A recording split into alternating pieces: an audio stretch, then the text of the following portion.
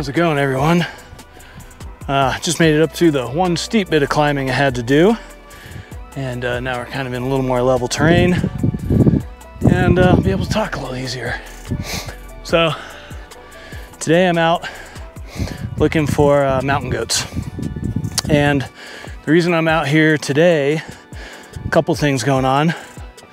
One, it's end of October, early November, so their winter coats are starting to come in, and they're just big, beautiful, white, shaggy coats, and they're gorgeous to photograph.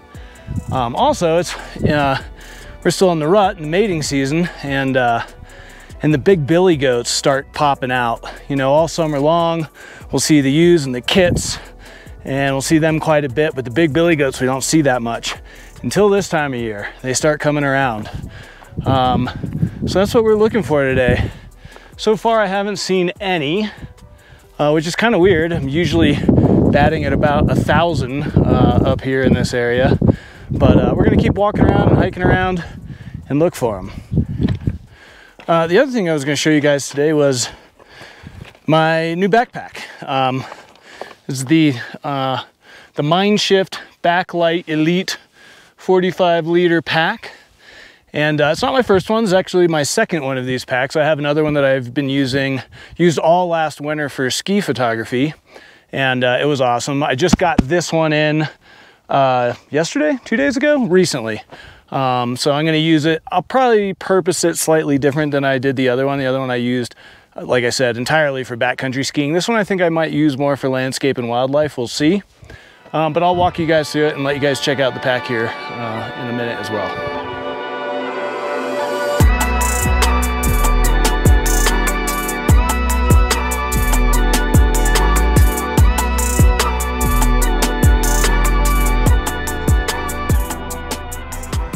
Well, no luck in this area, which is a bummer. It's a really great spot to photograph the mountain goats, but I think we'll move down a little bit and go into a slightly different little area and see if we can't find them there. And if we don't find any today, that's all right. Still got something to talk to you about. Still want to show you my pack here, and yeah, we'll check that out. But hopefully find some goats. And if we don't, maybe we'll go out tomorrow nice and early and see if we can't find them somewhere else. We'll see. All right, so yeah, new pack day. Mindshift Backlight Elite 45-liter. This is it right here. Like I said earlier, I have been using this pack. I used it all last year as my backcountry ski pack, and it was awesome. I got a new one that I'm not quite sure how I'm going to set up. I might use it for ski, I might use it for landscape and wildlife. But yeah, I was going to go through a couple things. First off, one of the things I really like about it is this rubberized bottom right here. Keeps your gear dry when you're, you know, outdoor photographers. We're in the mud, the snow, the slush, the ice, what have you, and this helps keep your gear dry when you got your pack down in the elements. It's a big pack, 45 liters, but it carries really well. As you guys saw me hiking around in the mountains here, it carries just fine. It carries a big load beautifully. So in here today, again, I was trying to look for trying to find some mountain goats, I should say, and we didn't. But what I have with me today is the Sigma, the 150-600, which is a pretty sizable lens. And yeah, it fits just perfect in here. It just slides, whoop, drops right in with the body on it. I even have room for other lenses. I have room for cleaning gear, some of the GoPro gear, and all that kind of stuff. It does have a waterproof zipper all the way around here, which, you know, I'm not the biggest waterproof zipper guy. If the pack itself isn't waterproof, what's the point of having a waterproof zipper? I'm not 1,000% sure on that. I would just as soon see this be a real fast, big YKK zipper there. But so it goes. It works fine. What else? It does have, for landscape and wildlife guys, you do have this tripod flap that just kind of tucks up in here when you don't need it. And your tripod, as you guys probably saw me hiking around earlier, drops in here, clips right here. If you're not using these clips, they just kind of stow away in here. What else? This does have good room for extra layers. You know, the original outdoor photo packs always cracked me up because they were great for hauling your camera gear, but you really had no room for anything else. And these new packs are awesome. I have room for food. I've got my water down here.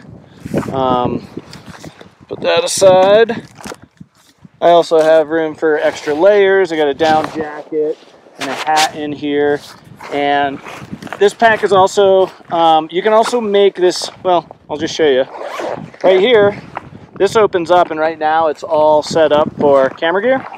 But when they also have a smaller insert. It's about half this size, so I can fit all my backcountry gear in here as well. So climbing skins, more clothing, more food, all would fit right here. Right now I don't have it set up that way, but know that you can set it up so that there's slightly less room for camera gear and more room for all your outdoor gear.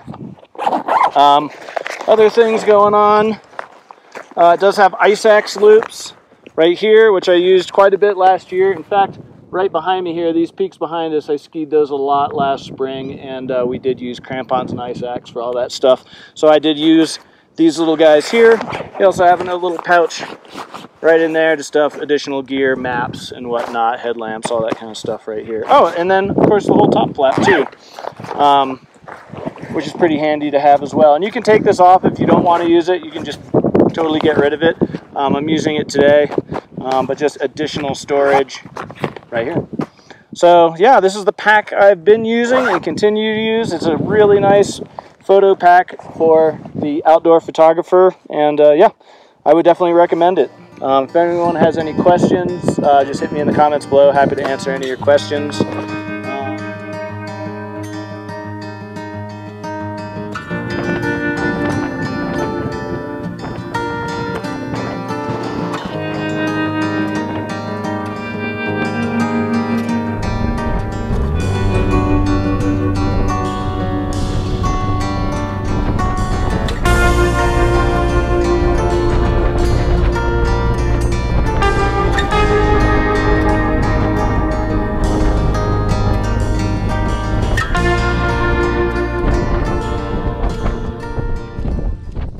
Well, good morning. Gorgeous morning up here, way up in the Alpine, and took a while to find the goats this morning, but I did find them. Good news is they're right up here, right above us. The bad news is that it's pretty gnarly scree pile between myself and them, but not too bad. Probably had worse. You're not gonna be able to see them on the GoPro, but they're probably a good, probably 800 feet above me. It does look like there are probably one, if not two, billy goats up there, so I'm pretty excited about that. They're already very well aware of my presence here. They've been checking me out. So the way I approach this is very slowly, very cautiously, just kind of move a little bit at a time. They'll probably get used to me. The goats up here are very tolerant of people. But that said, I'm not going to be getting that close.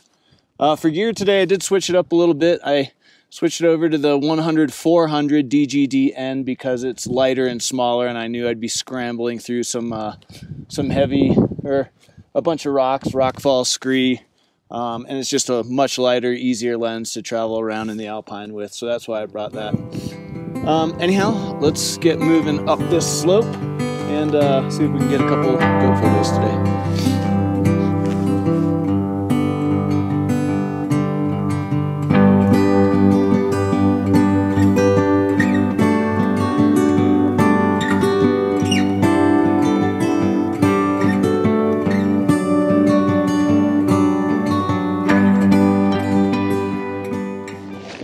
Alright, well, I've gotten up to the goats here, and there's like a little nanny goat, a couple views over here. Whew, it's very windy.